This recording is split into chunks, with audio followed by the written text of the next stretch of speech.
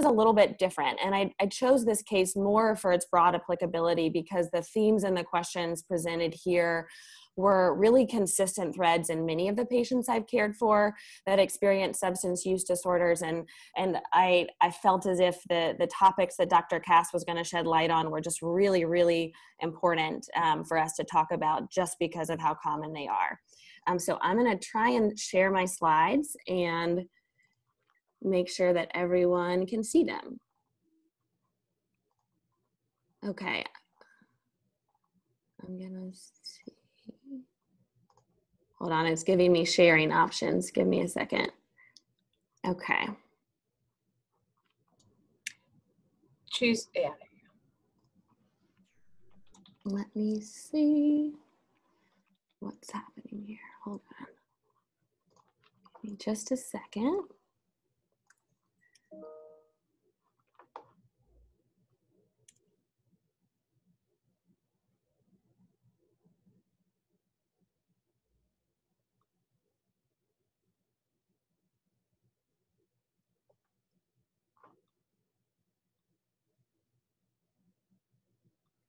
Okay, I think I got it now. How does that look? All right, finally. Okay, so just briefly, I'm going to present a case that highlights the complexity of an ADHD diagnosis and management among individuals with substance use disorders, and then utilize this case as a framework for a larger discussion of how to best approach comorbidities, specifically ADHD, during concurrent treatment of addiction. So to start out, I want to tell you about AH. So AH is a 36-year-old woman, married with 4 children, 2 of whom she gave birth to, and she works as a freelance photographer. Some brief background on her. So she has a childhood diagnosis of anxiety, but has very little kind of memory of this period of her life and didn't remark on it significantly during our time together. It really wasn't until her early 20s when she started to struggle with a lot of somatic symptoms and was given a diagnosis of fibromyalgia, as well as began presenting to the emergency department pretty frequently for complaints of neck pain, for which she was given oral hydrocodone. And this is really when she started to present more to care. And soon after presenting to the emergency department and receiving hydrocodone several times, she began obtaining it illicitly to the point that she was using about 200 milligrams of hydrocodone daily and was ultimately diagnosed with an opioid use disorder outside of our system of care, and did not enter our system until 2015 when she became pregnant and her outpatient provider did not feel comfortable managing her opioid use disorder and pregnancy. And so she joined our VMART program and was cared for by Dr. Young, one of our colleagues, who then transitioned her to our outpatient addictions clinic in 2016. So she has now been cared for by the resident clinic for a little over 4 years. And over this course of 4 years, she has had more than 50 appointments with providers in our system. So I'm going to spare everyone a longitudinal case because we would be here for a really long time, and instead focus on some of the themes and symptoms that came up consistently over this course of 4 years. So as I'm sure you guys are all reading on the screen, she had a lot of symptoms. And while each of these symptoms was not necessarily present at every single visit, they were all present very consistently, off and on throughout the course of this 4 years, regardless of the treatment that we were providing. And you'll see here that I've highlighted many of them in blue. And these symptoms highlighted in blue are those that could definitely be explained by a major depressive episode and or generalized anxiety disorder. And this was a diagnosis that she had been given prior to meeting her, and that she met criteria for consistently during the time that I was caring for her off and on. This same list of symptoms now looked at through the lens of potentially poorly controlled addiction. We can see here that some of those symptoms I highlighted overlap quite a bit, but that was another thing that really came up consistently in her care, was this question of, are we appropriately managing her addiction? Is she stable from an addiction standpoint? And then finally, I highlight those which made me worry about ADHD. Now, she did not have a childhood diagnosis of ADHD, but we also had pretty limited information about her childhood. We knew that she had graduated high school, but had not had any higher education and has struggled consistently in her career to be able to maintain jobs. And just consistently throughout this 4 years, really talked a lot about her difficulty focusing, her forgetfulness, and the ways in which this had really impacted her life.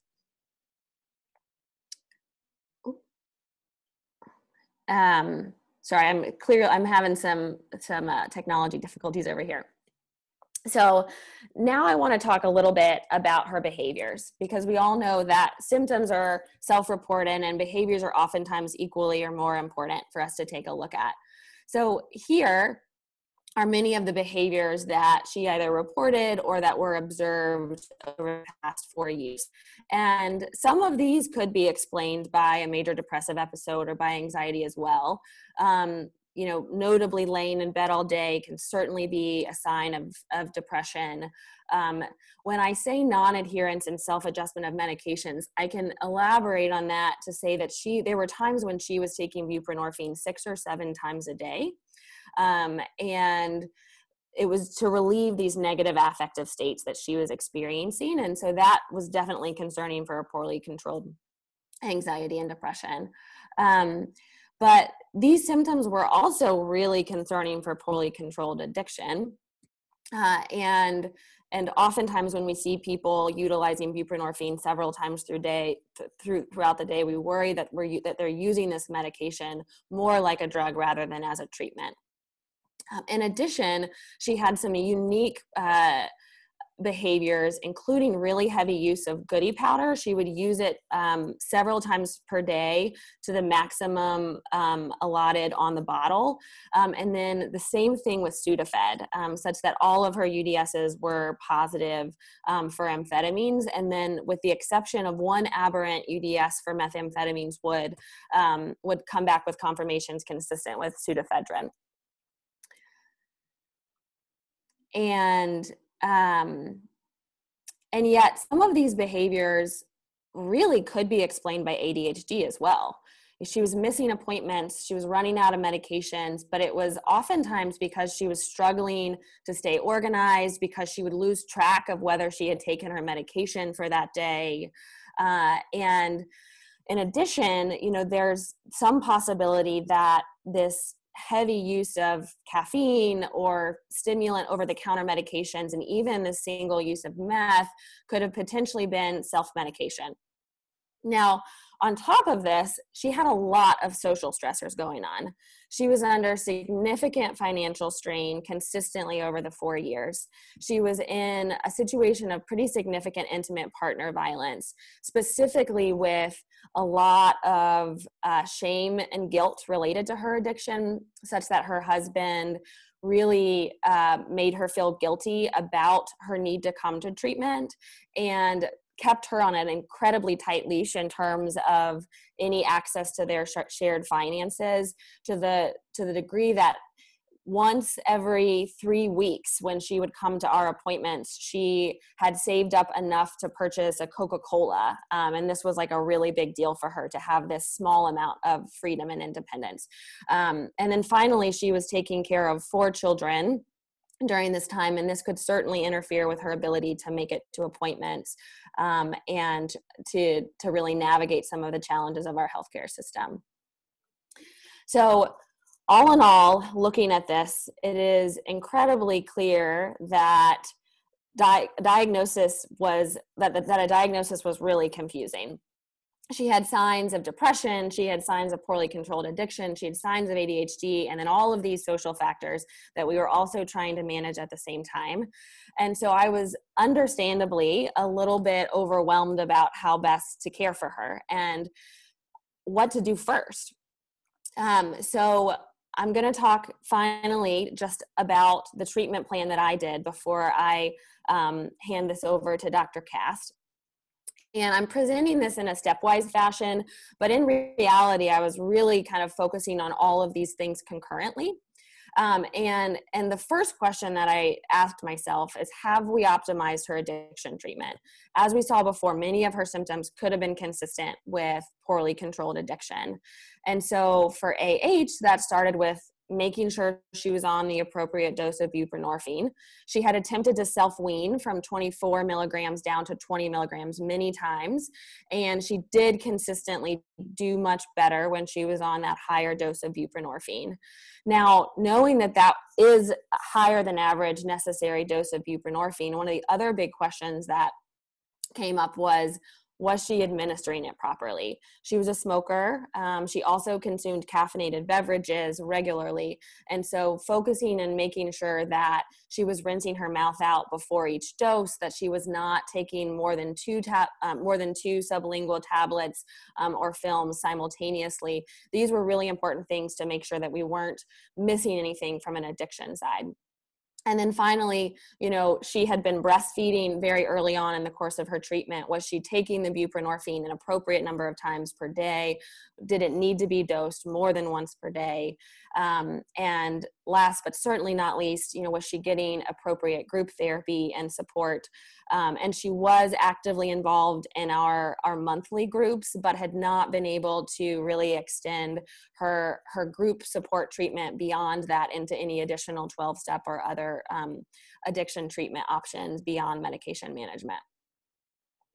So in addition to trying to optimize her addiction treatment, I was trying to make sure we were appropriately treating her depression and anxiety. And this is something that was a big part of many of the treatment plans, both of me and those before and after me who have cared for her.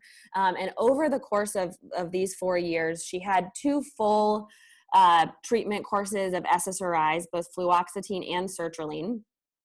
She had been trialed on duloxetine as well. Mirtazapine, which had been helpful intermittently, but still developed these recurrent symptoms and struggled, had been tried on Wellbutrin, and had also been tried on atomoxetine due to this concern for possible concurrent ADHD. Now, there was certainly at times concerns for adherence or side effects with these medications, but overall she had pretty significant trials of treatment for depression and anxiety, and despite that continued to have quite significant residual symptoms and was never able to really get to a point of stability. Thirdly, I was asking myself, have we addressed social contributors? So financial concerns were huge. And one big thing that we were able to do was get grant support through the MAP program so that she was not having to pay for her monthly buprenorphine scripts. Another thing that she and I talked about frequently was the situation of intimate partner violence. And we did provide or attempt to provide domestic violence resources for her, though this is not something that she ultimately pursued in the time that I was caring for her. And so this leads me to my last question, and the one that will sort of set the stage for our larger discussions today, which is when and how do we consider treatment of ADHD? And this patient, and in the dozens of other patients I have that present similarly, to say to what degree does substance use, depression, anxiety need to be stable before I start asking myself, maybe we need to treat the ADHD, because until we get that under control, it's going to be really difficult to help her be stabilized. And so this will conclude my portion of the talk. And before Dr. Kast takes it away, I am going to do my best to release a poll for everyone. Let me see if I can do this correctly. Okay, I am launching a poll, and if someone could tell me if it's popped up, awesome. There should be 5 questions, and then once we've got a pretty good consensus of answers, I will pass it along to Dr. Kast.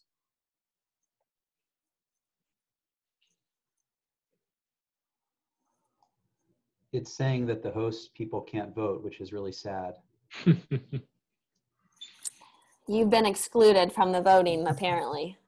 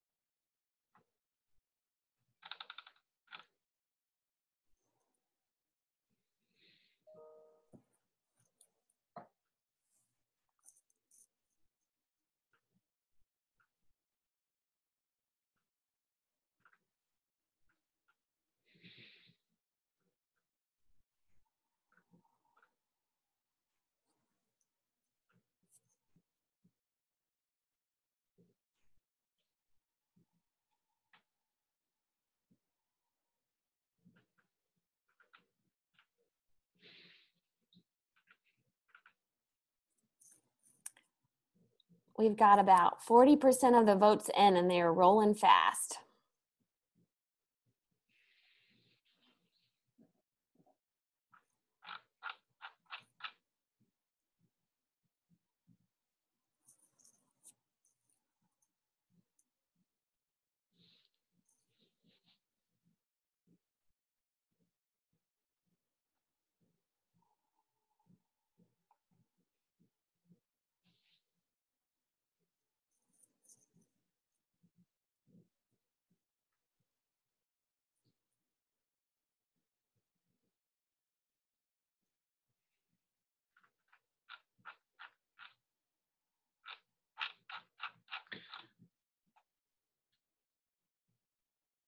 Yeah, Dr. Scott, remind me when we end this, is it going to disappear, or are we going to be able to look at and talk about these?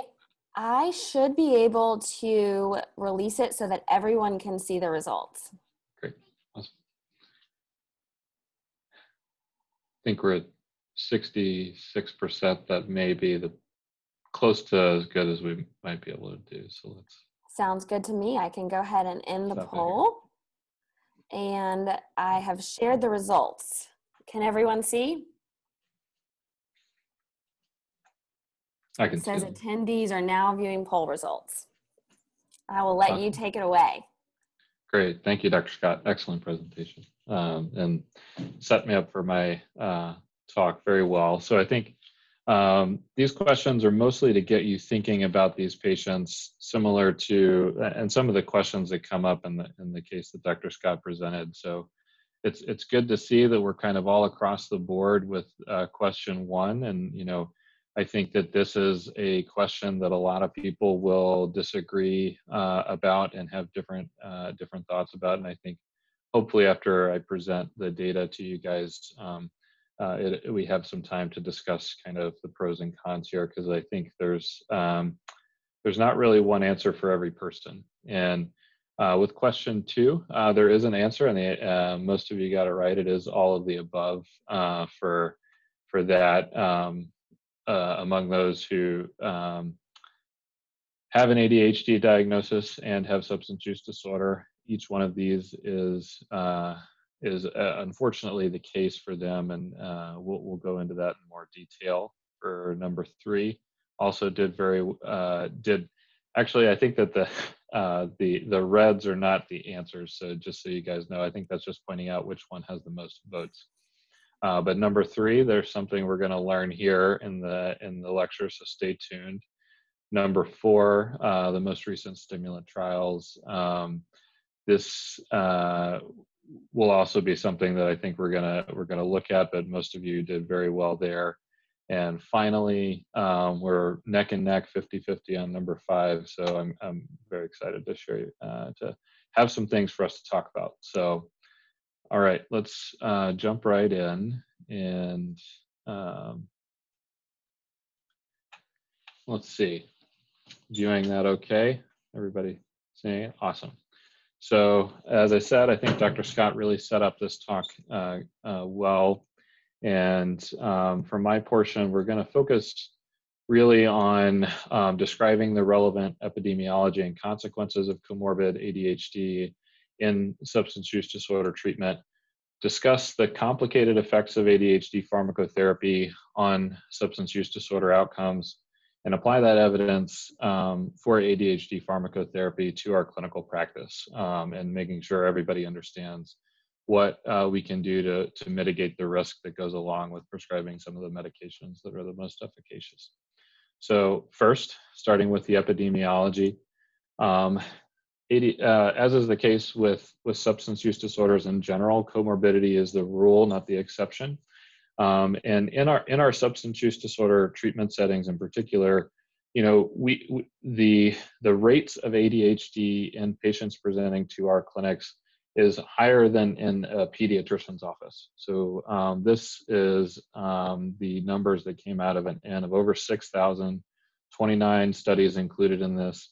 And it really seems that somewhere between 1/5 to 1/4 of patients in our clinics are going to have a comorbid ADHD diagnosis if you're doing a rigorous SCID-like diagnostic interview. So we really should be seeing a lot of this, and part of the reason that we often are not diagnosing it is that the symptoms can easily be attributed to other things. But this striking fact is important to keep in mind as we're seeing our patients in this setting and thinking about their care. Why might that be the case? Why is it so comorbid? One thing that we've known for a long time, as this meta-analysis from about 10 years ago shows, is that having childhood ADHD increases your risk in prospective studies to develop a substance use disorder. The odds ratio is somewhere between 1.12 and 2.25, pretty wide range, and there are even higher numbers in some cohorts. So we knew childhood ADHD was a risk factor. This was one of the things that had prompted kind of a big push in child and adolescent psychiatry to be treating ADHD to see if that moved the dial on who develops it and who doesn't. Now, since then, we've really developed a pretty clear understanding that there's a lot of overlap between the genetics, the neurocircuitry, and the environmental risk factors that play into both substance use disorder development as well as ADHD. Both of them on the genetic side seem to involve a real hits to the dopamine and other monoamine systems that lead to a relative hypodopaminergic state, which is something that in the realm of addiction treatment and neurobiology we know is also associated there. So there's considerable overlap additionally in the neurocircuitry, both in our cognitive inhibitory control circuits as well as in relevant dopamine transmission. And finally, some of the environmental risk factors that we know, particularly prenatally and early on in childhood, things that can increase your risk for ADHD are also associated with substance use disorder. So this kind of points out that neurodevelopmentally, both of these disorders are kind of pushing the patient in a similar direction. And just to underscore on the neurobiology, this is a review paper that was trying to bring together some of the theories of, you know, you can have more or less relative deficit in either the inhibitory control from the cognitive control networks versus the impairments in reward processing and the hypodopaminergic state, which can lead to more sensation seeking. Essentially, if your dopamine tone is down in your brain, it can lead to a state of kind of looking for things that increase that for you. And so all of that is to say that these two disorders look very similarly when we try to put them under the lens of neurobiology and their underlying processes. Now, finally, just to speak to the familial risk with these, looking prospectively in a large cohort of patients, 520 followed up in Boston, looking at a child with ADHD, following them forward over 10 plus years, and looking at their first degree relatives, parents and siblings, which of these groups, kids with ADHD, kids who have ADHD and also develop a substance use disorder, kids who only have a substance use disorder and a comparison group, what's the risk of their first degree relative having a substance use disorder down the line? And it's pretty clear that having a substance use disorder yourself increases the risk for your family members. Having ADHD increases the risk equivalently for relatives having substance use disorders. And having both together seems to co-segregate. So that argues that the genes involved in ADHD and substance use disorder risk are close enough together that they tend to be inherited together in a certain way that leads to this pattern of heightened risk when they're both occurring together. So all of this pointing towards there's a lot of different ways to end up with a substance use disorder, and the underlying neurobiology is very, very much linked to ADHD. And as if that weren't enough, ADHD is linked to a number of our other disorders. So on the left, we have a community sample of patients and who are adults with verified ADHD diagnoses, and what are their rates of comorbid mood or anxiety disorders, which ranges from 38 to 47% among those folks. And then, so that's a cross-sectional sample. And a prospective sample on the right, the rates of psychiatric comorbidity in individuals with ADHD followed over 16 years shows a similar pattern. That within the mood disorders, the blue lines are much taller than the red lines, blue being ADHD, red being controls. And clearly there is high risk for not just having ADHD, but also dealing with a major depression and anxiety or other comorbid disorders. So again, comorbidity is the rule, not necessarily the exception here. And that, leads us with a case presentation like Dr. Scott gave us, where there's a lot of things going on. We could attribute the symptoms to a number of different disorders. And often our kind of favorite rule of, keep it simple, diagnose the thing that unifies everything is not always the right way to approach these patients. Sometimes it is, but not if we're thinking about the epidemiology. And now, before we leave this, just to make a final statement, it's not as if ADHD by itself is simple and we don't need to worry about it, and there's no consequential sequelae of it. By itself, this syndrome, it affects our executive function. It increases impulsivity and hyperactivity, which leads to a lot of functional problems. It is extraordinarily prevalent in our child and adolescent patients, somewhere from 8 to 18%.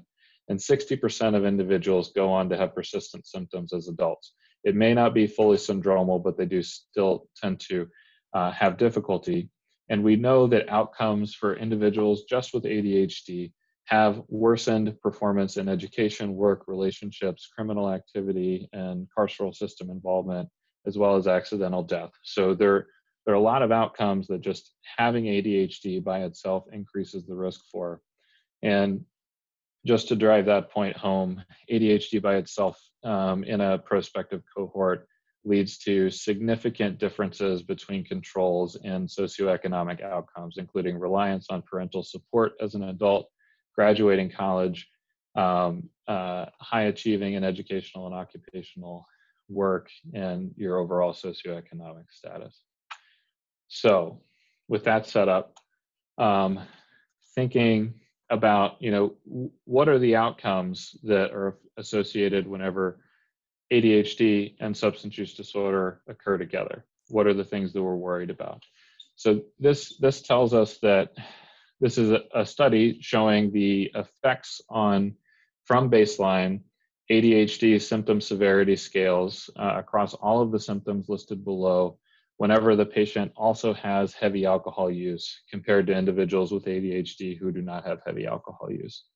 And as you can see here, most of these bars have 1 to 3 stars above them, indicating increasing degrees of significance as a finding. And this highlights essentially that whenever you have ADHD, your symptoms are worsened whenever the substance use disorder is active. And I've highlighted with the red arrow, one of them here, but a lot of these symptoms can affect it is problems with appointments. So having active use can impact your ability to engage in the treatment that's going to address that. Now, on the converse side, how are substance use disorder outcomes affected by having ADHD?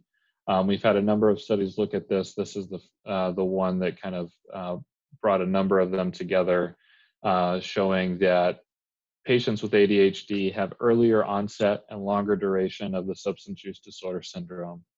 They typically present with heavier and more frequent use patterns, and they tend to require longer treatment duration and are less likely during that duration to get to full remission in their treatment. So they tend to be the patients who are not doing as well in our clinics. And in addition, they're also less likely to stick with treatment, as we talked about with the effects of these cognitive symptoms on their ability to adhere.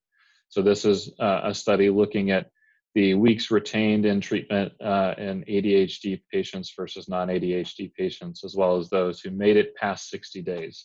And 60 to 90 days in treatment is actually a really important marker in retention, because we know that patients that don't make it past that, their long-term outcomes as far as recovery as well as functional outcomes are equivalent to patients who leave treatment immediately after detox. So it's actually important that we do retain patients long-term, and that was a significant finding as well.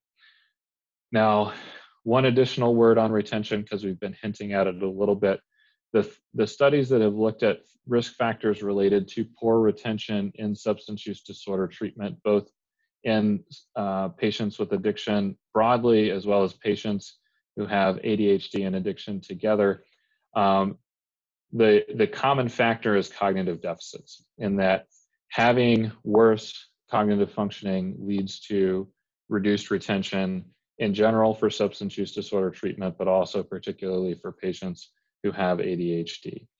And so not only are their outcomes worse, it's harder for them to stick in treatment and to really get through a good course. So all of this leads to the question, what if we treat the ADHD? Can we expect that this is going to help them? I think the received wisdom is patients don't respond when they have substance use disorder. The active substance use disorder is likely to prevent them from being able to benefit from the medications we know are so effective.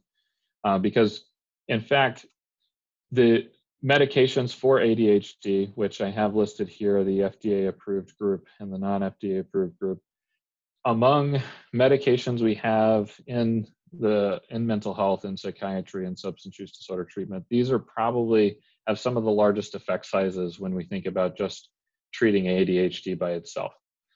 So there should be a lot of optimism that, hey, we can really move the dial here and help these patients improve their symptoms and be able to engage in treatment and overcome some of the difficulties that they're dealing with. But often the anticipation is that patients with active use, they're not going to respond as well. So now of note here before I move on, it consistently in the adult studies, but also in children as well, stimulants do outperform non-stimulants typically in these trials, and the non-FDA approved medications are similar in that non-stimulant category. So with that, what's the evidence for treating ADHD in patients who are presenting for substance use disorder treatment specifically? And actually, we have a lot of data on this. There have been 15 randomized controlled trials since 2002 of over 1,300 patients. The tough thing about this data is it's a heterogeneous group. You really can't do a meta-analysis because the outcomes are different across them, and the medications that they use are different. The populations they're studying may be specific to one substance use disorder. All of that said, that doesn't mean there aren't useful findings that come out of it. One additional problem in interpreting the data is earlier on, the earlier studies tended to use much lower doses, use formulations that didn't have great bioavailability, and often used a combination of lower potency non-stimulant medications. all of that together led to the initial studies pointing us in the direction that, oh, it doesn't seem like these medications work as well in this population. When in fact, the way that we were designing the studies and the medications we were using and how we were using them probably wasn't adequate. Now, the important thing though was even with those undertreated studies, most still did show a signal that there was some ADHD symptom response. Now, the ones that I want to highlight and go into specifically are the ones that I want you to walk away from this talk knowing about, because I think this is where the evidence stands today as far as the most recent studies using higher dose and higher quality study designs. And the first one I want to talk about is a study that came out about 12 years ago at this point, but this is the study that tells us what does atomoxetine, the one non-stimulant that we often try before we go down the stimulant route, what's the evidence for it in this population? And the answer is it's really in alcohol use disorder. So in these patients, as shown here, and this is showing you the change in a ADHD symptom score, that for these patients with comorbid alcohol use disorder, atomoxetine dosed at an average dose of 80 to 90 milligrams a day did improve symptoms in the ADHD spectrum. And combined that with the findings on outcomes for the alcohol use, it did reduce the cumulative heavy drinking episodes. Now, it did not reduce abstinence, time to relapse, but it did have an effect on cumulative heavy drinking episodes, which is a meaningful outcome in this population. And so this is the study that really tells us what role might atomoxetine have. The other studies that have been done with the non-stimulants have been less robust, have shown less robust findings, and that's important to think about as you're problem solving. What medications do I want to try for my patient? But this is an important one to know about. Now, stepping over into the class of medications that we know are the most effective, stimulant therapy, that also come along with the risks that we often worry about. First, answering the question, is there evidence that these work in this population? And the answer at this point is yes. And it's a pretty strong yes. This is a study from 2011 looking at using oros methylphenidate, which is the osmotically controlled release formulation of methylphenidate, a long-acting abuse deterrent formulation that shows clear evidence that there's improvement at 16 weeks in ADHD symptoms using this medication at typical doses. This is before high dose trials were started. This is using typical 40 or so milligram doses. And the outcomes on the side of the toxicology, meaning whether or not this oros methylphenidate actually improved substance use outcomes, were similarly positive. Particularly if your ADHD symptoms responded, you had more negative urine toxicology screens. And this is a raw number, 6 out of 12 total toxicology screens. So about half versus only a quarter of your toxicology screens being negative in that study. Now, an additional study in 2013 looking particularly at nicotine use disorder, because the prior study was actually in all comers with any substance use diagnosis. In nicotine use disorder, there was a finding that with increasing quartile of ADHD symptom severity, with quartile 4, the one furthest right being the highest symptom severity, you had improved abstinence from nicotine as your symptom severity went up when you were placed on oros methylphenidate at typical doses. So this also goes along with a dose response idea that the more severe your dopamine deficit, the more severe your underlying pathology, the more likely you are to respond to robust therapy.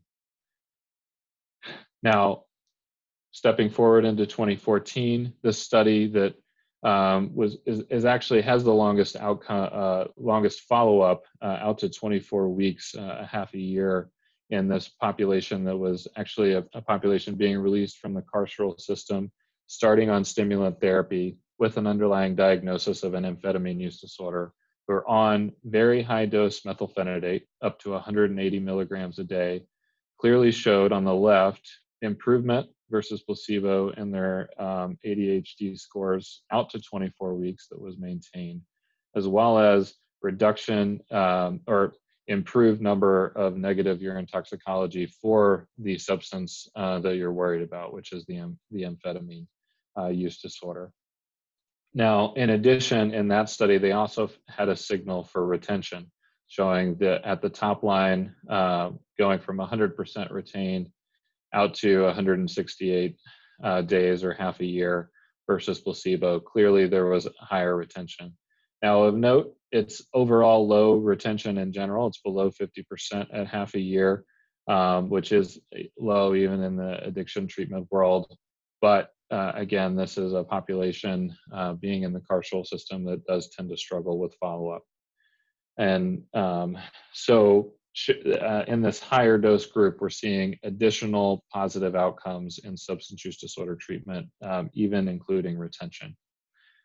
Now, coupled with that is a study that we did naturalistically looking at the outpatient addiction clinic at MGH and following patients who were on stimulant therapy versus who were not on stimulant therapy with ADHD in that clinic setting, and looking at their overall survival and treatment out to 2 years, so further than the randomized control studies have looked at. And it was a very robust response, looking at patients who were getting ADHD medication from the start versus those who never got ADHD medication. There was a very steep decline in initial retention. We lost the risk of dropout within that critical 90-day period was fivefold that of those on stimulant therapy. And that was maintained separation out to 2 years, which was a pretty remarkable finding. And when we did the regression analysis looking at a number of other covariates that could be predicting this, including Suboxone therapy, ADHD medication was the only factor that was significantly associated with retention. Now, the last study before we jump into kind of what do we do about all of this and have a discussion, this is the most recent one in 2015, looking at high dose mixed amphetamine salts and the response. Both of these are looking at response to an ADHD symptoms improvement versus placebo, showing that 60 and 80 milligrams are about equivalent. They're not different from each other here, but particularly on the outcome of cocaine use, because this was a group of cocaine use disorder patients, higher dose did seem to make a difference for the substance use disorder outcome in general. Now, in that cohort, they also did a secondary analysis looking at, well, what happened to the marijuana users in that group? Did it have any secondary effect for them? Turns out to 14 weeks, being on that mixed amphetamine salt medication also reduced other substance use disorders as well, which is an interesting finding. Now, seeing all of this, one might think, are we actually seeing a treatment effect similar to agonist therapy and opioid treatment? Like, is this because we're giving them a dopamine agonist and that's what's really solving this problem here? Now, there was just this year a meta-analysis looking at over 2,000 patients through 38 trials of using agonist treatment, and here they called agonist treatment amphetamines, methylphenidate, or modafinil. Does that help cocaine or amphetamine use disorder, period? So not whether they have ADHD, just if you have a cocaine or amphetamine use disorder, do you respond to agonist treatment? And historically, we thought no, but when we bring the studies together and look a little bit more closely and at what treatments might actually be helpful, the main outcome of this meta-analysis was that the more potent agonists, the amphetamines, which is the top group up here with the diamond furthest to the right, clearly showed a difference that favors improved sustained abstinence with amphetamine treatment, less so for modafinil and methylphenidate. And in addition, the dose had a really important effect. So it was really the high dose treatments that seemed to be driving that finding versus the low dose. So What does it mean Yeah. when they say on that slide, what does it mean when it says psychostimulants events versus placebo events? Just to unpack that. Yeah, so this is essentially the way that they were trying to combine the studies, because the outcomes were diverse. They were looking at essentially sustained abstinence, and an event is talking about the number of times that they are finding either a positive toxicology, or essentially the patient is popping as having use. So in the sustained abstinence context, the events that they're counting are episodes of use within that context. And so, Oh, I see. Okay. yeah, so that's what's moving them one way or the other. And we can talk about that a little bit more, but I want to make sure we get to the clinical application, because I think that's the most important thing for the audience here. So what do we do about all of this information? I think this slide is really important regardless of what we're doing. We want to be risk mitigating and not risk averse, because there is actually no way for us to reduce all possible risk to the patient, because not treating an active syndrome is as risky to the patient as the concerns around misuse, diversion, and everything else that can happen when we're prescribing controlled substances. So we really want to find a prescribing practice that does our best to mitigate risks on both sides and find a good place where we feel comfortable and the patient feels comfortable and they're getting the treatment that they need. And just a word toward misuse. What we know about patients who are diverting or misusing their stimulants, most of them who are using it are getting it free from friends or relatives, or they're buying it or stealing it from them. And so the thing that highlights is that they're not going to doctors and getting it directly from us. Additionally, most of the patients who have past year use are using it as prescribed, and the group that is using it differently is higher than the group that actually would qualify for a stimulant use disorder. So there's gradations of what's going on whenever patients are doing something other than what we're asking them to do with the medicine. And one of the things that is most important in determining misuse risk is how quickly that medication gets to the central nervous system and lights up our ventral tegmental area and the reward system. And this just illustrates the difference between injecting your methylphenidate versus taking it by mouth. And that translates here to looking at the likability score with the immediate release, the blue line, being higher than the osmotically released oral system, the green line, which is much lower on the likability scale, much slower to get into the central nervous system and lasts much longer as well. So that speaks to one of the things that will be a risk mitigating strategy.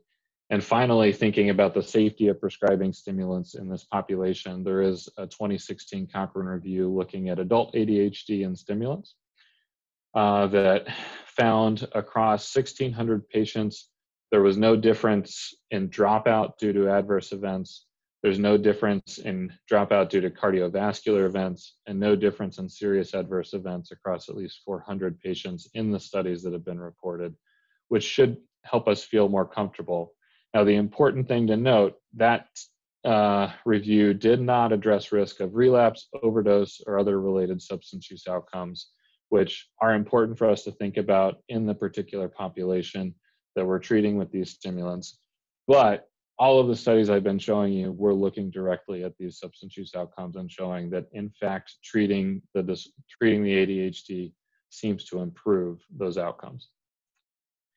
So this is the slide that I think is important to kind of leave here with in mind.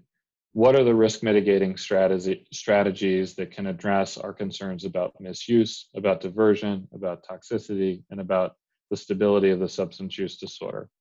And I think essentially most of these are in the context of what good addiction treatment looks like. In the early, or in the context of substance use instability, seeing the patient at least weekly, getting regular toxicology screens and talking about the results, and seeing whether or not the medication you're prescribing is there, seeing whether or not things that shouldn't be there are there. giving controlled supplies over a week to 2 weeks and not more than that. If you're able, doing pill counts, but that's a rare event even in specialty settings. Ensuring that you're looking at the prescription drug monitoring program, using long-acting formulations that are less likely to have that high likability score. Have a shared decision-making process with the patient where you're educating them about the risks of being on this medicine. Talking to them openly about the outcomes that you're looking for together, like how is this medicine going to help, and what are the things that would lead us to stop this trial because we're concerned that it's not helping and could actually be causing harm. And finally, involving support network, which was complicated in the case that Dr. Scott presented because the support network was part of an intimate partner violence context, but getting somebody involved who can help make sure that all of these things are going well. So bottom line, early diagnosis and treatment of ADHD may have important effects on treatment outcome.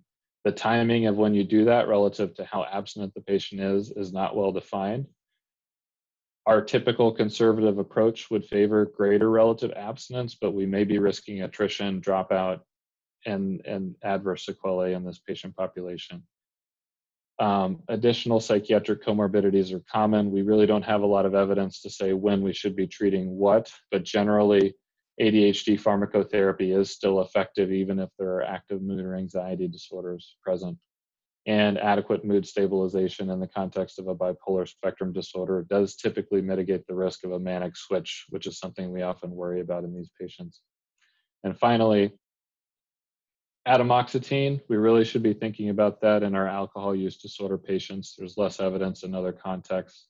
If we're using stimulants, we want it to be in a safe risk mitigating context. We want to be using high dose, long-acting stimulants that show the benefit, and really feeling like, you know, it's likely if the ADHD symptoms are pretty flagrant, it's likely that they're going to respond to our treatment.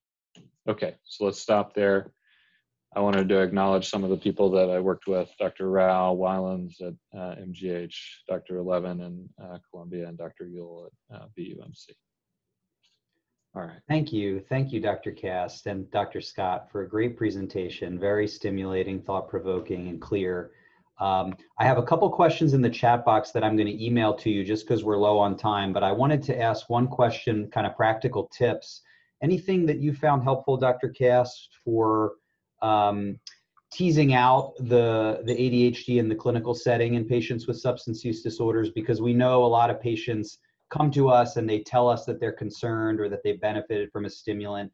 I don't know if there's any literature that tells us whether those are the ones we should be most worried about, or actually whether it's people who are not telling us but who look like they're bouncing all over the room or somewhere in between.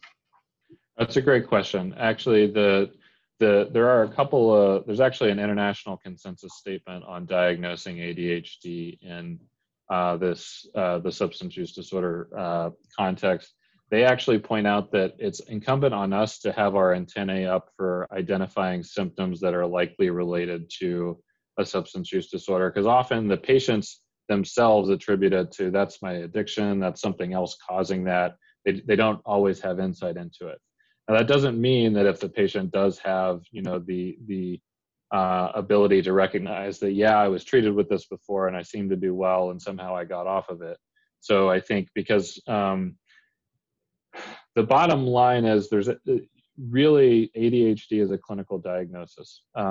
We don't need to be sending every patient that we're worried about this to get neuropsychological testing to really confirm, partially because there's not a perfect neuropsychological test to tell us definitively, yes, this finding is due to ADHD, especially whenever we have other syndromes like substance use that could be causing the inattention and some of the symptoms that they're presenting with.